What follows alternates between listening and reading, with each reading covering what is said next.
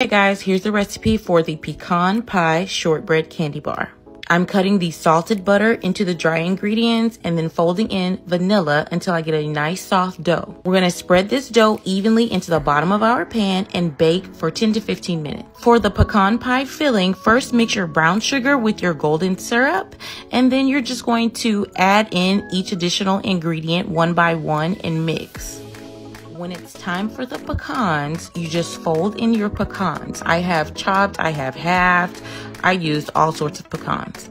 Then spread your pecan pie filling evenly on your shortbread crust, and we're going to bake that for 25 to 30 minutes on 350 degrees. You really could stop here, but not me. I sliced this pecan pie into bars, and now I'm dipping in tempered dark chocolate. If you're using a compound chocolate, you do not have to temper it, which would probably be easier. Like, share, save, and follow. Enjoy!